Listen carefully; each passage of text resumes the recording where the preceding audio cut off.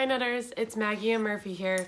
In this video, we're going to show you how to make these adorable faux fur pom-poms right in your own home. So these pom-poms, you can buy them, they're all over the place now, but they get quite expensive. Some of them I've seen are up to $10 just for a single pom-pom.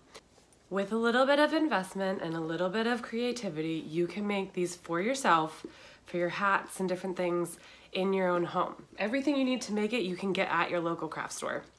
So I popped over to my local Joann's, grabbed a couple of different types of fur. This fur comes in a lot of different colors, so it's hard to narrow it down, but when you do, it's gonna be great. I grabbed 3 different ones and I grabbed a full yard of each, which got a little expensive. I think 3 total yards of this, but and some scissors and some other little accoutrements ran me about $90. So you can always buy less than a full yard. Just keep that in mind. I knit a lot and I plan on making a lot of hats. So you'll need the fur. You'll need to make a template. This pom-pom uses an 8-inch round circle. So what I did is I just took a piece of computer paper, measured a dot in the center, and then used my ruler to go 4 inches on either side of that dot. Make a bunch of points, loosely connect it, and then cut it out. Because you're scrunching this up, it doesn't have to be a perfect template, so just bear that in mind. You'll need a good sharp pair of fabric scissors, and I will forewarn you, when you cut this stuff, it flies everywhere. So find a space that you don't mind getting a little bit dirty or floofy. Like Murphy has this all over him right now, and I have it all over my leggings. You'll need a button. Make sure that this button is large enough for a needle, a yarn needle, and yarn to pass through. So you'll need a button to make this removable. So you can detach it from your hat, so you can pop the hat in the washing machine, or at least get the hat wet and hand wash it if you need to. And you'll need a needle that will pierce the fabric. Now, some people will use or recommend sharp yarn darning needles. I had a hard time finding one, but I did have this guy laying around the house from a former purchase at Joann's. It's a doll making needle. So this one was nice and long. It also has a very sharp point on it that allows me to sew through this faux fur fabric. And you'll need, you'll need some spare yarn. Other tutorials will just have you use regular yarn. I like something that's a little bit on the thinner side just so it's easier to thread in needles and sew through the fabric, but that's just my personal preference. I have this laying around. It's an extra from a Knit Picks project that I did, so that's what I'm gonna use. And then of course, can I have this back? I need my hand. Some fill. All right, so to get started, you're going to use your template and draw out a circle and then cut out your pom-pom shape here.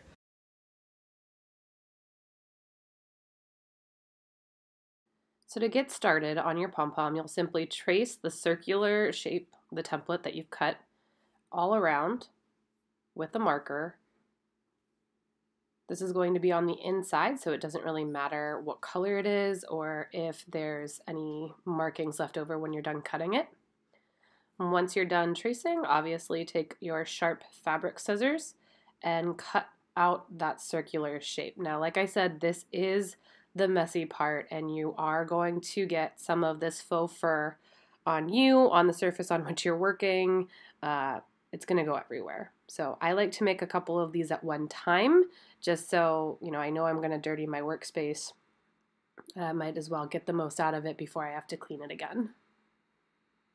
So we'll just finish cutting all the way around the shape, and then we're ready to move on to the next step.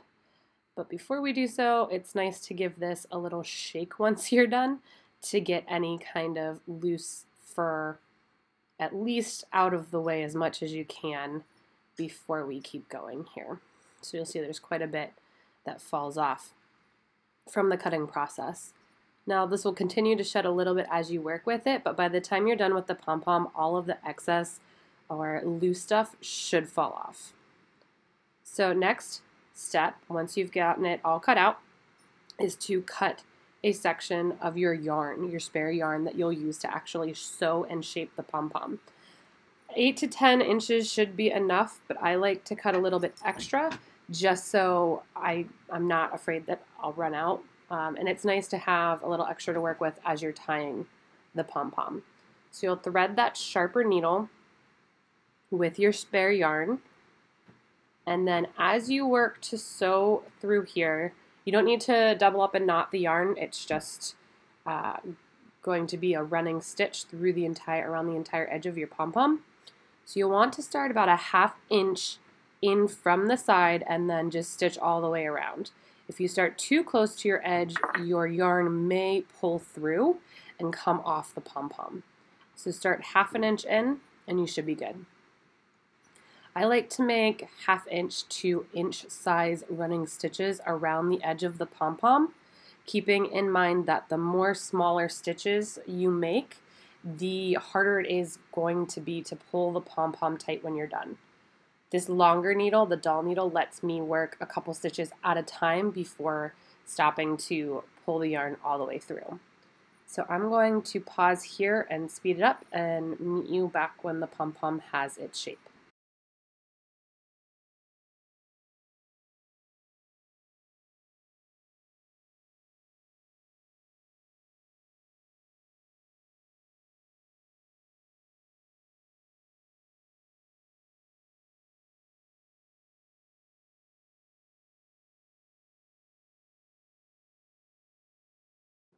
So now that I've sewn completely around the pom-pom, you can take the darning needle or your sharper needle off of your yarn and start to just tug at the spare yarn, your sewing yarn. And you'll see that the pom-pom starts to form its shape here.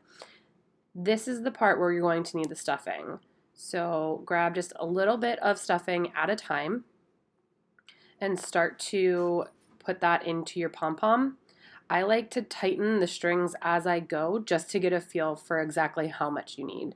You really don't want to overstuff the pom-pom because it will be just harder to work with and super stiff. It's nice to have a pliable or malleable pom-pom on the top of a hat. So once you've gotten as much of the cotton fill as you need, all tucked in so that it's not sticking out through the bottom, you'll use that yarn to tighten it up as much as you can, cinching together the bottom of the pom-pom, and then you'll want to knot the yarn in some way that you feel comfortable working.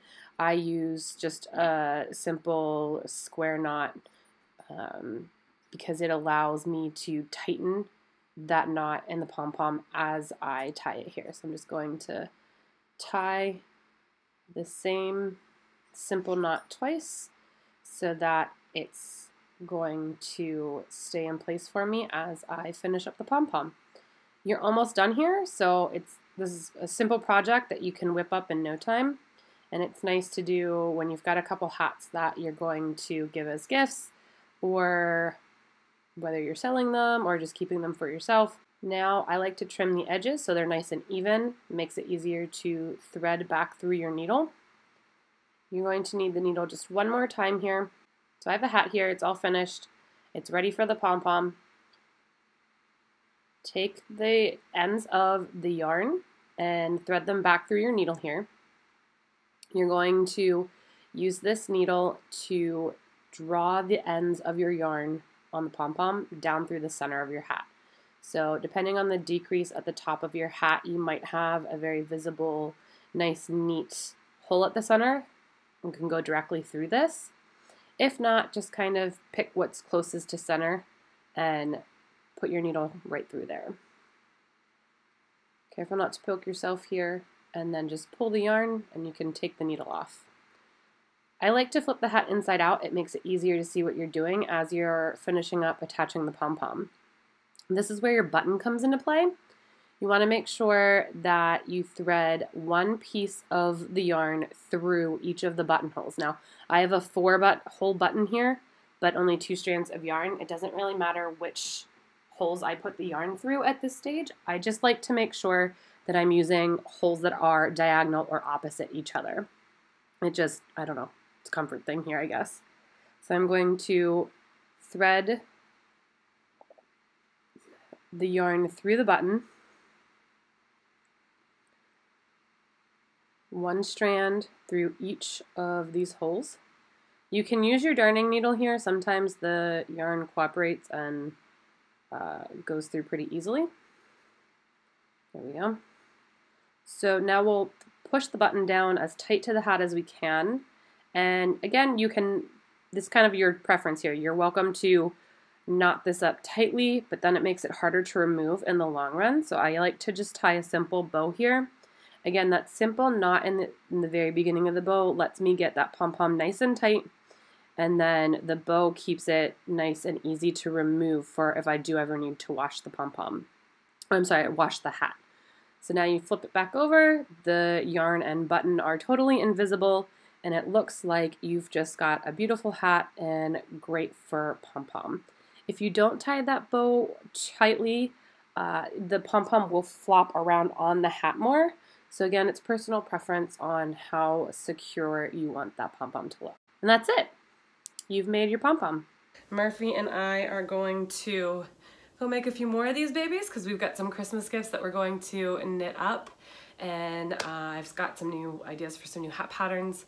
And so yeah, now that I've got my workspace all prepped and messy, it's perfect time to continue going. It's also a really snowy day outside, which is like the first snow of the year, so I just have hat fever and we're just really excited. Yeah, it's a flurry of knitting and a flurry of faux fur. Right, Murph? It's just a big flurry. Say, Mom, what are you doing? Why do you do this to me? So, Murphy's gonna continue his nap and I'm gonna go do some knitting. Thanks, guys.